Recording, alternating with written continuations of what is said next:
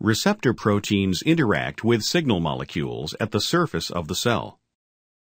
In most cases, the signals are relayed to the cytoplasm or the nucleus by second messengers, which influence the activity of one or more enzymes or genes inside the cell.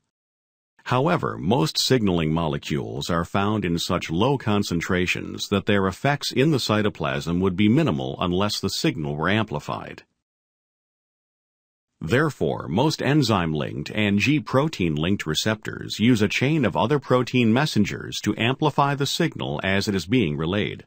In the case of a protein kinase cascade, one cell surface receptor activates many G-protein molecules. Each G-protein activates many adenylyl cyclases.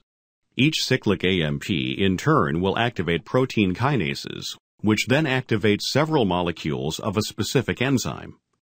The end result is rapid production of high levels of the final product.